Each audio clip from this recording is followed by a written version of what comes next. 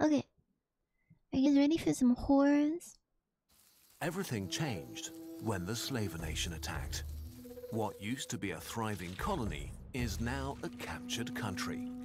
Slaves do the work, serving their new masters until they die, only to be replaced by new victims harvested in brutal raids. But let's go back to the beginning.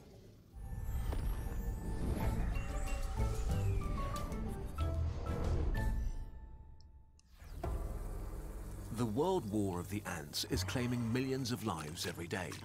But in the brutal world of ants, straight-up war I'm doing is good, not Hex. the How are only way. you? Around 50 ant species practice slavery, hat. the most extreme division of labor. Okay, one sec. We don't know how this began, but some ant species perfected this cruel trade. Meet Polyergus, the most intense of the slaver ant tribes. There are different species, but generally they're 4 to 10 millimeters long, with brown to blackish bodies and sickle-shaped mandibles. Polyergus has specialized in slavery so much that they've lost their ability to care for themselves. They don't clean, build nests, care for their brood, or feed themselves. They only exist for raiding. Slaves make up 80 to 90% of the ants in their colonies, so a few hundred Polyergus and a single queen control thousands of slave ants. We'll summarize and simplify what we know about Polyergus into one grand story. You can find more information in our sources. So now, let's witness the cruel banality of nature. The raid. It all begins on a mild summer morning on a sunny field. Witness this colony of over 10,000 Formica ants, genetically cousins of I don't like Polyergus, ants. who build a thriving nest underground. Hi, Draco. They are a widespread genus. Some species are good fighters, some great builders, and some cattle farmers, often welcomed by humans because they hunt vermin that hurt forests. Nobody noticed the lone Polyergus scout that briefly showed up this morning before she bolted away again. The attack begins in the early afternoon. The scout returned from her mission to find the Formica nests. She dances erratically and spreads pheromones that excite and mass recruit more and more ants until a large raiding party of 1,000 warrior S's has formed. A close-packed, well-organized column up to 10 meters long begins to move. As the Polyergus raiding party arrives at the Formica colony, the attack begins almost immediately. Dozens of attackers begin digging and clearing up debris from the nest's entrance to make it easier to store. As soon as they're done, hundreds of the attackers rush inside. The defenders vastly outnumber their attackers and are formidable warriors able to shoot at it. But instead of fighting back effectively, they seem confused and scatter rather than fighting back. Polyergus also seems to be somewhat resistant to the acid sprays of the defenders, and so even if a defense is forming, the attackers use their mandibles to pierce and kill. There are a few different ideas as to why Polyergus attacks are so efficient, and one of the most fascinating ones is chemical warfare. Instead of relying on brute force, they release a propaganda pheromone that makes the defenders panic, unable to mount an organized defense. The attackers have nothing to gain from intense ant-to-ant combat other than immense casualties. What's more, they actually want their victims to survive so that they can be raided again in a few weeks. As the raid unfolds, why do they raid them? the Look at the attackers food? reach deep into the colony, looking for their most valuable possession, the colony's babies. They grab the pupae and For the larvae that will make up babies. the next generation of Formica and carry them out of the nest. Hundreds are abducted and brought back to the Polyergus colony in this raid alone. Well, most of them.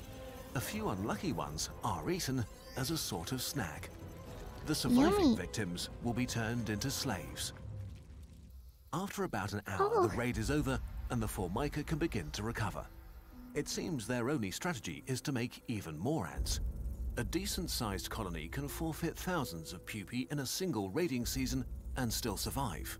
Although in this case, while the raid was going on, something even more sinister happened. Hold that thought though, because how are Polyergus turning ants into slaves? How to brainwash ant slaves.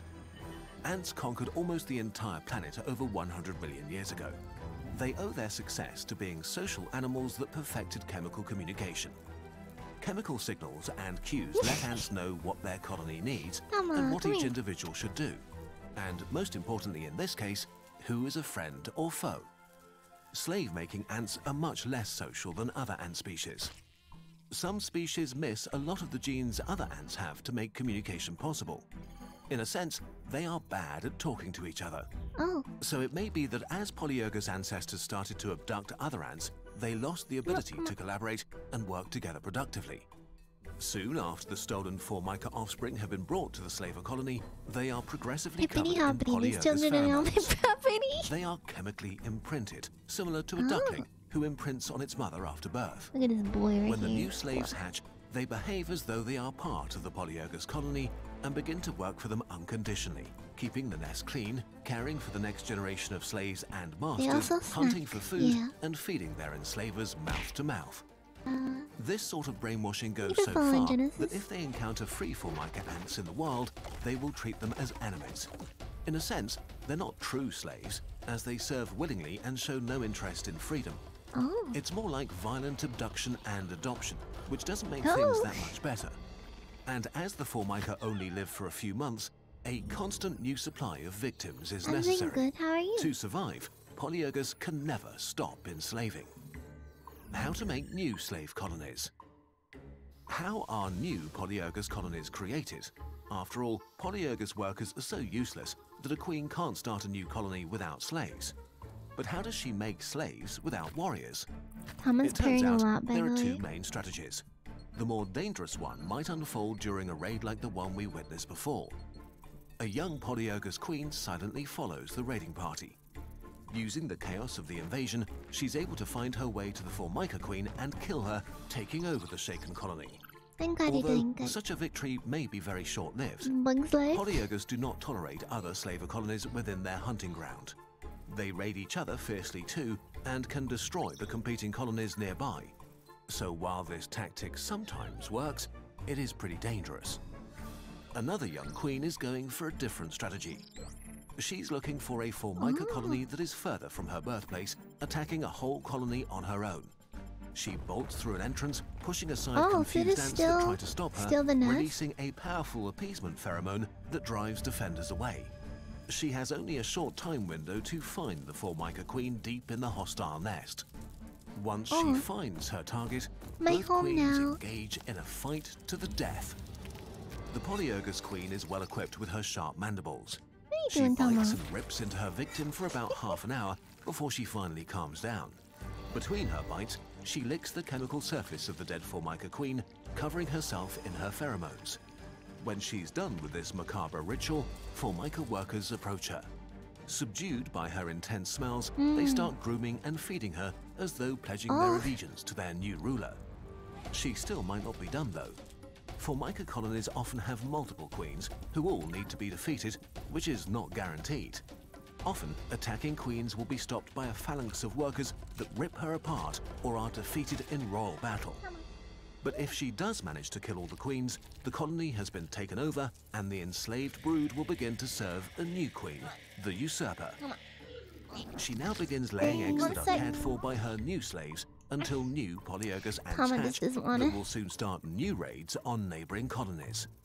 Wow, thank you, Nicholas! Sorry, Tama was on top of my keyboard. The war of the ants is raging, with wild and horrible strategies fought by billions of individuals every single day. Polyergus will continue to hunt for slaves, as to stop raiding would be their demise. And in the war of the ants, there is no giving up. There you go. Good boy. We want to explore even more ant species in videos to come. But not just ants. Our planet has so many more wonders to marvel at and learn about. That is, if we manage to preserve their habitats and turn the tide on climate change. Something we're very passionate about at Kurzgesagt and have covered extensively in past videos. We've found a partner to turn our dedication into action. We'll pay to offset 1 month of your carbon emissions with the help of our friends from Ren. By visiting ren.co and answering a few questions, you can find out your personal carbon footprint. Your first step should be to reduce your footprint, but there are limits to that. Ren lets you offset the rest of your carbon footprint with a monthly subscription that supports projects that... The rest is just an ad, so let's go to the next one, because it's probably going to be the same ad at the end of this one. Mars is a disappointing hellhole lacking practically everything we need to stay alive. It looks like Good we'll only morning, ever have Sad. small crews spend a miserable time hidden underground. Except we could terraform it into a Hello, good green new morning. world. But to solve the planet's problems, we first need to make it worse and turn it into oceans of lava with gigantic lasers. This isn't a Lasers. far-fetched science fiction tale. Terraforming Mars is possible on the kind of timescale our ancestors built great monuments in. If humanity solves some of its pressing problems and ventures into space to expand into the solar system, this may not be that far off. Okay, so how do we terraform Mars quickly? Well, it's complicated. Bum, bum, bum, bum, bum, bum, bum, bum. We have a lot of these to catch up on. Mars is dry and has no soil Maybe to grow sometimes. anything.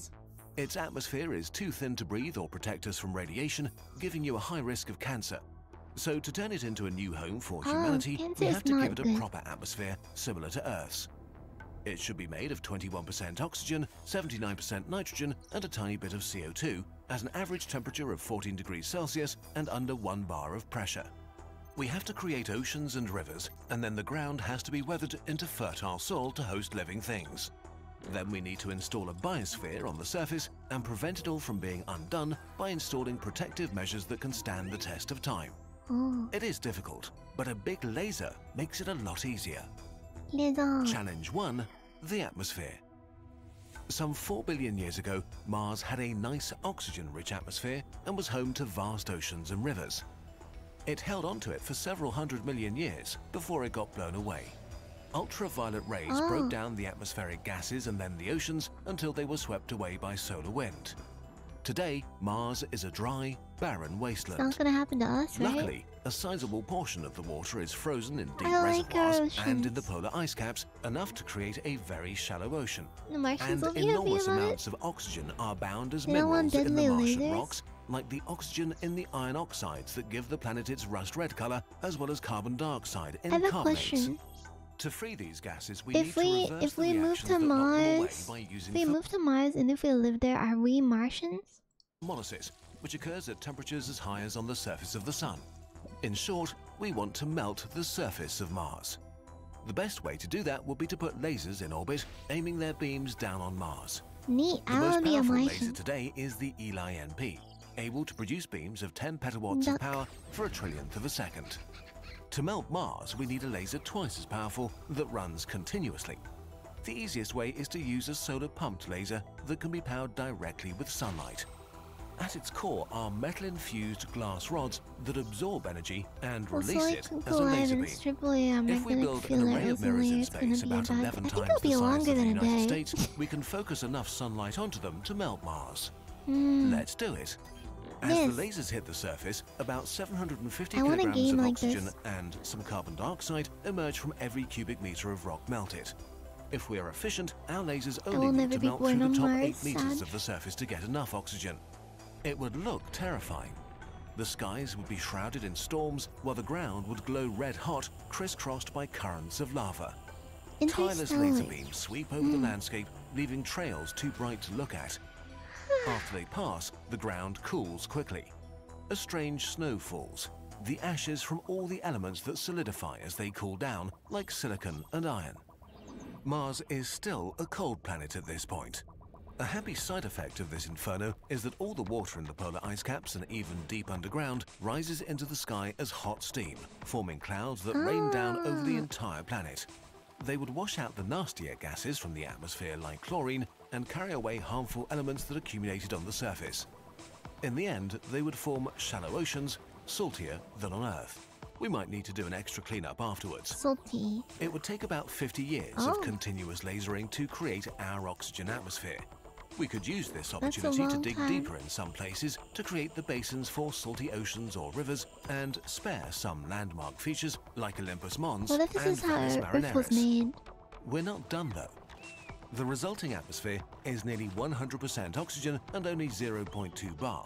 It's hard to breathe and very flammable. To make it similar to Earth and a lot safer, we need to add a lot of nitrogen, which Mars is sadly lacking. We have to import it. The ideal source is Titan, a large moon of Saturn, covered in a thick atmosphere that's almost entirely nitrogen. We just have to move 3,000 trillion tons from the outer solar system to Mars. While that's not easy, it is doable. To process that much of Titan's atmosphere, we have to construct giant automated factories on its surface powered by our lasers to suck in the atmosphere and compress it into a liquid. This gets pumped into bullet-shaped tanks, which a mass driver shoots all the way to the red planet, where they explode and mix with the oxygen. We've already been able to send individual missions to Saturn in just a few years. With enough resources, it should be possible to complete the task within 2 generations. Of course, it would be much more convenient to have nitrogen left over from terraforming Venus on the side. We explained this in detail in another video. So, about a century after the start of the terraforming process, we have a breathable atmosphere that has the right gases. If the liberated CO2 isn't enough to warm it up to temperatures we can stand, we just add some super greenhouse gases. Mars at this point resembles a black marble from all the cooling lava, spotted with growing oceans and red patches where the old surface remains untouched. It's still a wasteland, no better than a desert on Earth. Yeah, take notes, we're gonna need this. We need to fill it with life. Gonna go make a planet. Challenge 2. And I will be the king. Installing a biosphere on a new planet is very difficult. Unexpected interactions between species or sudden diseases can destabilize it to the point of collapse. We would probably begin by seeding our young oceans with phytoplankton. Without competition, it would bloom rapidly, filling up the oceans to become the bottom of an aquatic food chain. They can be followed by tiny zooplankton, then by fish, maybe even sharks and whales. If things go well, life in the oceans will thrive. Life on land is harder. Plants need nutrient-filled ground to sink their roots into, but most of the surface is the congealed remains of lava and ash. We could wait for thousands of years for water and wind to grind it down into finer sands, or try to do it manually. But we want to be quick, and we have a big laser. Turning the beam on and off in rapid succession would cause the ground to quickly heat up and contract, which breaks it into smaller and smaller pieces. Add a bit of water and you get a sort of dark mud. Into this mud, we can mix fungi and nitrogen-fixing bacteria. They're able to absorb nitrogen and convert it into nitrate compounds to feed plants. The first plants we want to bring are native to volcanic islands on Earth, since they're perfectly suited to the laser-blast Martian landscape. Oh, that makes Eventually, sense. the enriched mud becomes the foundation for grasslands and forests. In Mars's lower gravity, trees can become very tall very fast. Their roots gather the nutrients they need and then dig deeper to turn more rocks into soil, forming a self-sustaining ecosystem. At this point, we can slowly introduce more plant varieties, insects and animals. Not mosquitoes, though. The new biosphere needs to be maintained to prevent it from falling out of balance. If plants grow too quickly and absorb too much carbon dioxide, the planet cools down too much. If key species die out, we could see populations collapse faster than they could recover. On Earth, other species would move in to fill the void, but our Martian biosphere is not as flexible. It takes hundreds, if not thousands of years before Mars becomes a stable environment. But eventually, the planet will have the potential to sustain large human colonies. With air, water, and food available, we can finally call Mars, black, blue, and green, our home. A giant volcanic island in space. Will it last, though? Challenge 3, the long-term future. There is a problem we haven't addressed. Mars's core does not produce a magnetic field, so it doesn't have enough protection from solar radiation or cosmic rays. This becomes dangerous for the long-term health of Martian populations. So, as a final step, we need an artificial magnetic field. It doesn't have to be huge like Earth's, it just needs to deflect the solar wind enough so that it doesn't touch Mars. The easiest way is to construct a magnetic umbrella far ahead of Mars that splashes the solar wind to the sides. A big superconducting ring powered by nuclear facilities is all it takes. It's not it even would orbit at the Mars-Sun L1 point, keeping it constantly in between the Sun and Mars and protect the new atmosphere.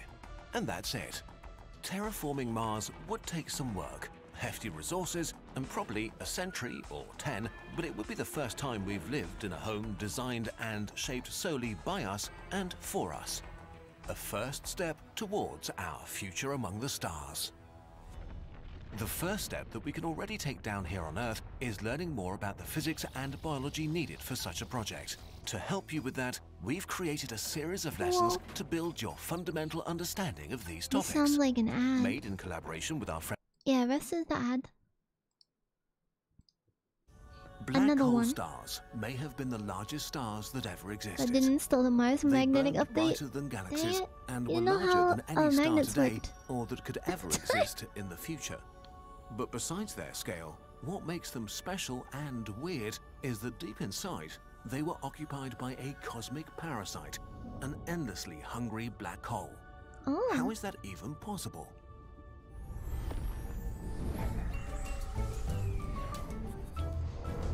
Yeah, because I was sick yesterday, so I haven't today. Black hole stars I take almost the never stream weirdness on of Sundays black as well. holes and go beyond to break everything we know about how stars form and grow. They were only possible during a short window of time in the early universe, but if they existed, they would solve one of the largest mysteries of cosmology. Black What's hole that? stars were excessive any way you look at them. The most massive stars today may have about 300 solar masses. A black hole star had Hi, up to 10 Sakamoto. million solar masses of nearly pure Hello. hydrogen. Let's take a moment to look at what this means visually. The Sun, Wesen, LL Pegasi, the largest star, and finally the black hole star. Its scale is beyond words. Over Add 800,000 microtransactions times on Meg. wider than our Sun, 380 times larger than the largest star we know today. And far below its surface is a black hole, growing rapidly as it devours billions upon billions of tons of matter per second. Normally, stars are born from gigantic clouds, collections of thousands or millions of solar masses Sometimes of I'm a mostly black hydrogen. hole when I eat In food. these clouds, matter starts to accumulate around the densest spots inside. As these spots get denser, their gravitational pull intensifies Yeah, the and biggest they grow curvy faster. in the world. Eventually, they generate so much heat Like, and pressure that they in the ignite universe. fusion reactions and a new star is born. But this puts a In limit the on their wind side. size. Nuclear fusion releases enough radiation energy that the surrounding gas cloud is blown away. The new baby star can't gather more really? mass. From now on, the star is living on the edge between two forces. Gravity pulling in, trying to squash the star, and radiation created by fusion pushing outwards, trying to blow the star apart. Whoa. After millions or billions of years, the core runs out of fuel and the balance breaks, destroying the star. Oh, that But seems black dangerous. hole stars were very, very different. The beasts of the early universe. A few 100 million years after the Big Bang, when the universe was much smaller, all the matter in existence was much more concentrated. The universe was much denser and hotter. Dark matter was a dominant player, forming giant structures called dark matter halos. These dark matter halos were so massive that they pulled in and concentrated unimaginably gigantic amounts of hydrogen gas, becoming the birthplaces of the first stars and galaxies. Epic clouds of hydrogen formed, some as massive as 100 million suns, a little more bit. than the mass of small galaxies. In this unique environment that will never exist again, the enormous gravitational pull of the dark matter halos drew gas into its center and created extremely massive stars. As we said before, when a star is born, it blows away the gas cloud that created it. But these titanic gas clouds in the early universe were so large and massive that even after their birth, more and more gas piled on the newborn star, making it grow to unbelievable proportions. The young star is forced to grow and grow and grow, getting more and more massive, until in some cases it reaches up to 10 million times the mass of our Sun. Crushed by gravity, its core gets hotter and hotter, desperately pushing outwards, trying to blow itself apart, but to no avail. There's too much mass and too can much I go pressure. to space? The balance is impossible to Spa- uphold. Like a Archie. supernova run fast forward, the core gets crushed into a black hole. No, Normally, it doesn't that look would be the safe. end. Today's stars go supernova, You're a black too hole fluffy. forms, and things calm down. I just don't But think in it's this a good case, idea for the you to go star to space. survives its own death. A tremendous explosion rocks the star from the inside, but it's not enough. The star is so large and massive that not even a supernova can destroy it. But now it has a black It's hole encrypted for a by heart. capitals. It's tiny, a few tens of kilometers in yet. the center of a thing the size of the solar system. the monster grows. And I mean, when you think about it, Stars are born from only ever rich faster people spinning and can pay to collapsing go to gas, space at the moment. and so they also spin. When a black hole is born from the core of a star, it Can't keeps wait its till I'm in angular space. momentum. This means that matter that gets drawn in doesn't probably just fall would, in a Sam. straight He probably line, would try to but eat it. instead begins orbiting the black hole in smaller and smaller circles, going faster and faster. The result is an accretion disk where gas orbits at nearly the speed of light. Only a small amount of gas actually falls in at any given moment. My cat to space. Basically, No! black holes put a lot He's of not food on allowed the to table go. and only nibble at it. But the matter trapped in He's the too much accretion for a disk baby. doesn't have a good time. Friction and collisions between particles heat it up to temperatures of millions of degrees. Actively feeding black holes have accretion disks that are incredibly hot and powerful. Meow. This heat from the disk further restricts how much a black hole can devour, just like the core of stars. The superhot material creates radiation that blows away most of the food within its reach.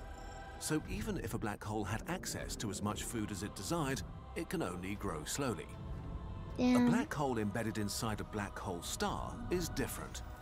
The enormous pressure surrounding it pushes down matter directly into the black hole, overcoming all restrictions on how fast it can consume. This process is so violent and releases thanks for so much following, energy Blade. Hiya. that the accretion disk becomes hotter and releases more radiation pressure than any star core I needed to do ever this for could. like 10 years to Enough to push do back that. against the weight of 10 million suns.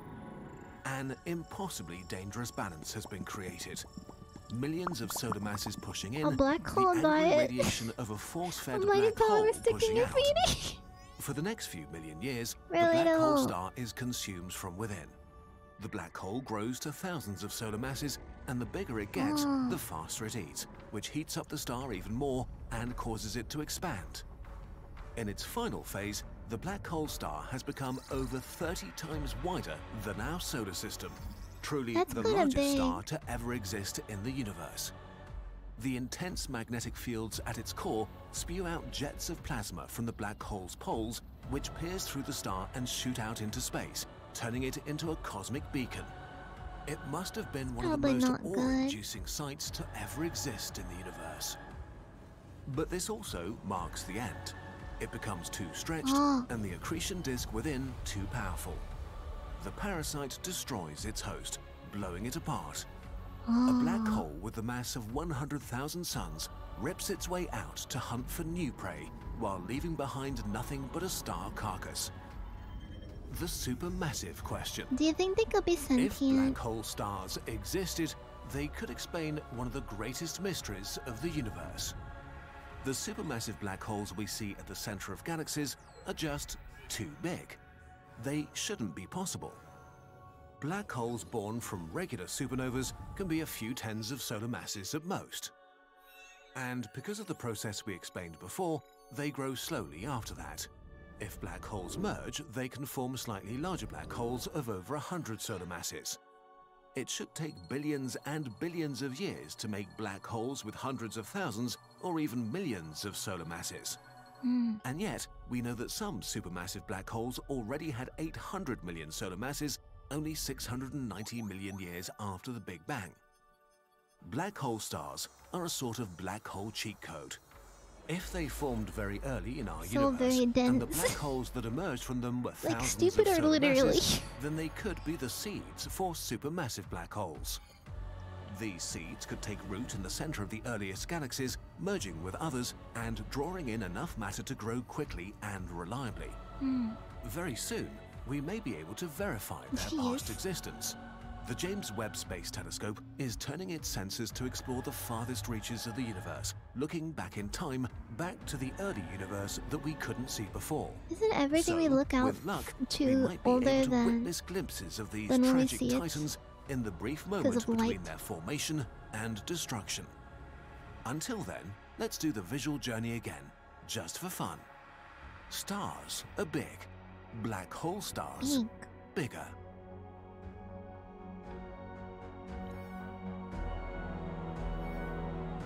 Whoa.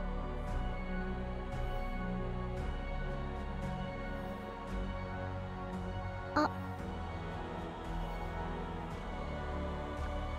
Uh.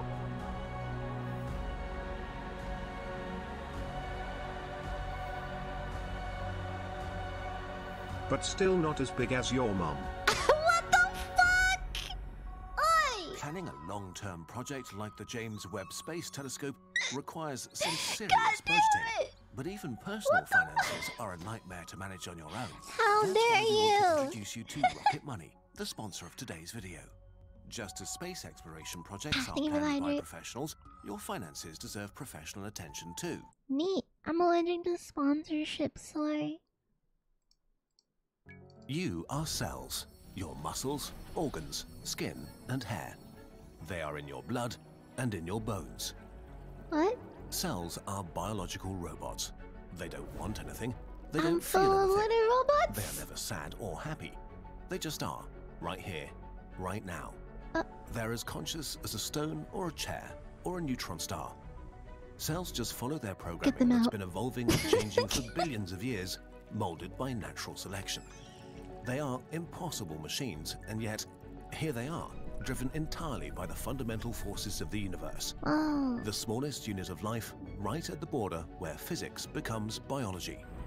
Sometimes, to get a truer understanding of how amazing something is, you need to hold your breath and dive in. You are really cute and deep. adorable and deserve so much what love are and cells, support. and how Fuwa. do they work? Wow. Thank you. So, like, we're also covered in holes. Look around the room you're sitting in right now. That also Let's fill upsets it me top to bottom greatly. with trillions of grains of sand, billions of grains of rice, hundreds of Oh thousands no, of don't do grapes, that. That's a few only a thousand terrible apples, mix. and No. a dozen watermelons. What? This is Why? what the inside of your cells looks like. Oh. In terms of numbers, they're mostly filled up with water molecules, the grains of sand.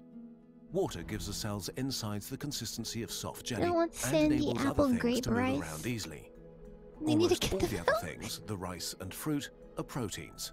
Several billion in total, more than 10,000 different kinds, depending on the function of the cell. Your cells are basically protein robots, as is all life really. In fact, all solid non-fat parts of your body are mostly made out of protein, even your bones. Oh. Proteins are dead things that make life happen. Wow. How does this work? The language of life. Life. Cells need to do many very hard things to stay alive. So the work is Get great. food in and waste out, grow and build structures, escape danger or react to stimuli, make copies of themselves, and so on. All of this is done by speaking the language of life. And the words of this language are proteins. This is how this language works in a nutshell. That one looks like poop. It all begins with amino acids, tiny organic molecules. They're the alphabet of the language of life. There are 21 different ones, like different letters. Amino acid A, amino acid B, C, and so on. If you put around 50 amino acids together, they form a protein, which in the language of life is Okay, a like word. eggs And have if a you lot of put many of protein. these protein words together, you get a sentence called Okay. a biological pathway. Let's oversimplify a bit Chicken. and say, for example, your cell needs to break down sugar with the language of life. It may take the amino like acids eggs. for the letters B, R, E, A, and K to form the protein word break. Then combine this word with other protein words to form a biological pathway sentence that means Break down sugar. Yeah, In break it down, reality, sugar. this language of life is so complex that it defies imagination. You need to know about 8,000 words to speak a human language really well. But in the language of life, there are an estimated 20,000. Oh. And while the average English word has 5 letters, human proteins have an average of 375 amino acids. The longest What's protein wrong with has more than egg tile? 30,000. And cells need to execute thousands of steps at any moment. If they ever stop speaking the language of life, they die. Oh, don't do Okay, that. but how do mindless cells speak a language this complex? Let's dive a little deeper. There are 21 amino acids that can be combined to form proteins. And proteins Whoa. are made up of dozens Now to I'm hundreds to smarter. thousands of amino acids. Oh, yes. For the average protein length of a human cell of 375 amino acids, you get a stunning 6.8 times 10 to the power of 495 possible proteins your cells can make. A quadrillion Google times more Google, than there are Google, atoms in Google. the universe. Most of these possible proteins are useless. Just like with human language, most random letter combinations are just gibberish. So you need to know which words, which proteins, make up a language to speak it properly. And this is the job of your DNA, a long sequence of instructions. If you untangled a cell's DNA, it would be about 2 meters long. All of your body's DNA combined into one long string would reach to the sun and back over 20 times. Around 1% of your DNA is made up of genes, which are basically protein dictionaries that contain all the words of the language of life your cells speak. But genes are also the building manuals for all the proteins your cells need to function. Go ahead, beat me up with cans. The rest of Do your it. DNA is probably not useless, but basically like a set of rules. It's like the book of grammar of the language of life. Which proteins need to be built at which time? How many of them do you need? Which protein words go together and why? Okay, letters, words, sentences, dictionary, and grammar. But of course, this is all just a metaphor for something mind-numbingly complex. Let's dive a little deeper to catch a glimpse of reality. How dead proteins make life. Now that we have some basic principles, we have a chance to understand how dead things make life together. And for that, we need a fundamental force of the universe, electromagnetism. The elementary particles that make up atoms, which make up amino acids, have different charges that attract or repel each other. The 21 different amino acids all have slightly different charges. Some are more negative, others more positive. When your cells build proteins, they put different amino acids together in chains, basically long strings. Now, because of the different charges of the amino acids used, these strings begin to fold in on themselves. This folding process is so complex that we still haven't completely understood how exactly it works. But in a nutshell, 1D strings become 3D structures. Ignore that. Proteins are basically 3D puzzle pieces with a very specific shape. I like puzzles. In the world of proteins, shape is everything. Because its 3D shape determines which areas of a protein are charged in which way, and this determines how it can interact with other proteins. All of these differently charged puzzle pieces can snap together or repel each other. When they snap together, their charge changes, which can make them change their shape, which then makes them a new protein, a new tool that can do new things. This is what makes proteins so incredibly powerful. You can do basically everything with them. They can snap together like Lego pieces to build complex structures. They can dismantle things. They can form complex micro-machines that use energy to do work. And maybe most stunningly, they can convey information. Let's say there's a toxic chemical entering your cell. There may be a protein shaped to snap to that toxin. If the protein finds that toxin, it changes its shape. With that new shape, it can What's the difference between proteins and protein like chicken? Now snap into a different protein that changes its shape again. This new protein activates a micro-machine that directly binds to your DNA to order the production of a special protein which acts as an antidote to the toxin. This cascade of interaction is the pathway we spoke about earlier, a sentence in the language of life. So, without a single active thought, proteins have fixed a problem and saved the cell's life. In reality, these pathways can have dozens to hundreds of steps. How life operates is so incredibly awe-inducing. Somehow, mind-numbingly complex interactions between dumb and dead proteins create a less dumb and less dead cell. Somewhere around here, life happens, but we still don't know what life is.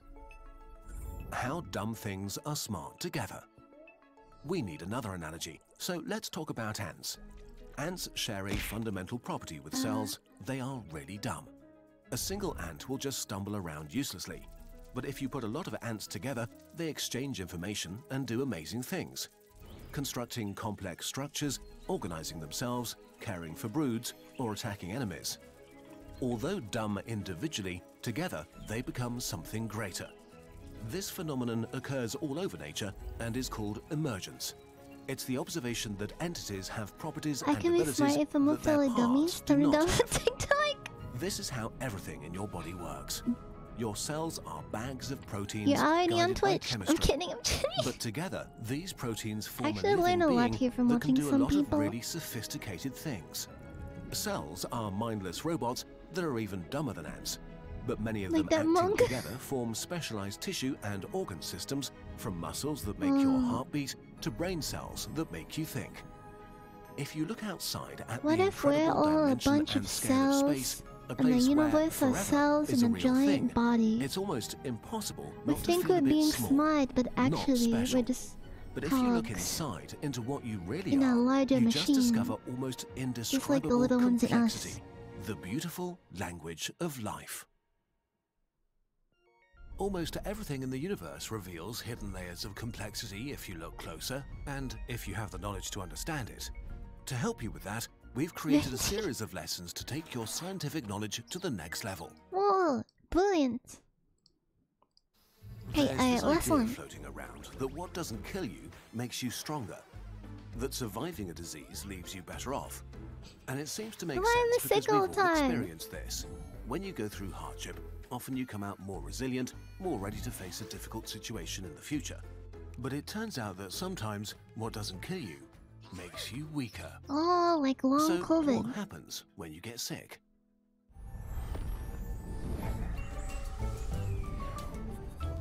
I never got COVID either. The machinery of war. Think of yourself as a large country with a sizable army to defend it. You're surrounded by enemies that want to take your land, your energy, your resources.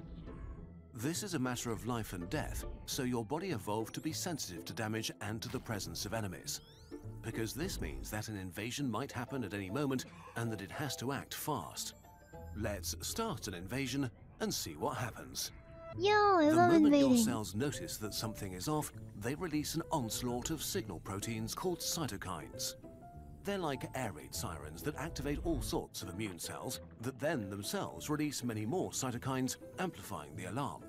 Whoa. Soon, you're flooded with signals that trigger precautions and countermeasures. Mobilization is underway. Your brain activates sickness behavior Oh, God. and reorganizes your body's priorities to defense. That's terrifying. The first thing you notice is that your energy level drops and you get sleepy. You feel apathetic, often anxious or down, and you lose your appetite. Your sensitivity to pain is heightened, I'll be and you honest seek though. out rest. When All I of get this sick, I get serves to hungry. save your energy and reroute it into your immune response. You become a country under attack, switching into a war economy, because properly activating your immune system is intensely disruptive and draining. Just like war is expensive for a country as industry switches to building tanks, your immune system demands huge amounts of energy, amino acids, and microelements to build its weapons. Take fever. It speeds up your metabolism and makes your cells work harder and faster while creating heat that's pretty stressful for many invaders, but it uses up a lot of calories to maintain. Then your immune system begins to clone millions of specialized immune cells to respond specifically to the enemy infecting you. B cells produce millions of antibodies every second, each requiring hundreds of amino acids to construct. Billions or even trillions of proteins need to be made to refresh the complement system, a minefield inside your blood. Cytokines, the mobilization and information signals, They also look like need little constant butts. refreshing. Usually, you acquire your resources by eating, but when you're sick, your body slows down your digestion because it needs a lot of energy you can't spare. So it reaches for the easiest Yeah, I got source of sick since amino year acids 4? that starts breaking What? down your muscles. All that muscle That's that you work crazy. so hard for is sacrificed to keep you alive. If you're young and healthy and fit, you'll Yes. make up for that quickly once you're better. But if you're old or very young, weak, or suffer from chronic illness, this may be way too draining. Spider Your alone, body like is an oil literally on top. consuming Ooh, itself to keep the pretty. defense going. If your whole system is already strained, when you get sick, just keeping your immune responses going can overwhelm your capacities. I was sick all the time as a kid, Your immune system is a jerk. Our enemies too. but I don't really get Your colds immune and stuff system these is days. as dangerous to you often. as it is to enemies. I just There's a get very sick because of fragile other balance normal between the reasons. damage caused by an infection and the collateral damage caused by immune This is cells. my stuff I have One of rather your than like first catching responders something. are neutrophils. Imagine crazy aggressive chimps with machine guns. If a Okay. neutrophil encounters enemies, it showers them with chemicals that cut them open, but can also damage Oh. civilian cells, especially if the patient is already compromised, for example by smoking. On top no. of that, the microorganisms that smoke. invade you often release chemicals and toxins Smoking's that can bad. cause significant damage and cell death. So a serious infection often causes many tiny wounds, literally holes in your organs. As you can imagine, Holes? it's not great to have holes and wounds in your organs, I and don't your want body holes rushes in to my close them. organs. Your neutrophils and macrophages help Why are the by monkeys releasing making holes in chemicals my that signal organs? the body to start repairs, and most of the damage is quickly filled up with regrowing cells. But others are filled with collagen, a sort of fixal organic cement that gives your gooey tissue structural integrity. You've seen the result on your skin as scars. A scar is different from the original tissue. It has no functioning cells in it. It's like a sloppily applied cement patch. It can't do what the original tissue was doing. A scar on your heart makes it beat a tiny bit weaker. A scar on the lungs no longer captures oxygen. A scar on your liver makes it a worse filter. And so as you go through life and survive serious disease after serious disease, the functionality of your organs may decrease. The damage is usually small enough not to affect your quality of life, but can be permanent. Okay, this sounds depressing, but there is actually something you can do to avoid a lot of this damage and train your immune system. Oh. The best way to train your immune system. Your immune system is unique. Everyone has a slightly different immune system that's stronger against some enemies and weaker against others, which makes evolutionary sense, as this protects our species from being wiped out by a single infection. Collectively, the immune system of the human species is a spectrum. Most people respond well enough to an infection, a few are super It's like that one island of people that haven't had interaction with anyone for years, aren't immune to like anything. Some people survive the Black Death, are more resistant to HIV or coronavirus, or even resistant against Ebola.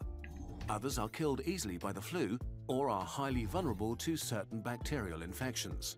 Where you are on this spectrum is impossible to predict, and you also respond differently to every possible infection. This is why seemingly very healthy young people died from COVID, while for some elderly people, it was more like a mild flu. The idea that you can weather all sorts of diseases if you never get a cold is wrong. You never know what your immune system is good at until it's tested. Getting sick is a gamble in life's casino with your health on the line. Always. But there is something you can do, hacking one of the best features of your immune system. When you survive a disease, usually you have better defenses against it afterwards. You gain memory cells that are very good at killing the specific enemy you fought that day. So you either don't get the disease again, or the next infection is much milder. And you can use an incredible achievement of human ingenuity that taps into this mechanism to prevent damage from disease and train your immune system. Vaccines. Vaccines basically pretend to be a disease and train your defenses to be ready if it ever shows up for real. The goal is to create the same memory cells that you would get after surviving an infection. But if you can feel some side effects, why should you still do it? Nature versus Vaccine Dojo. You have two options to train your immune system: Vaccine Dojo and Nature Dojo. In Vaccine Dojo, you train with paper weapons and learn to defend yourself. Sure, you might get a black eye or a bruise. Sometimes after a vaccine, it's like versing a slime versus a monster. No scars, no permanent damage.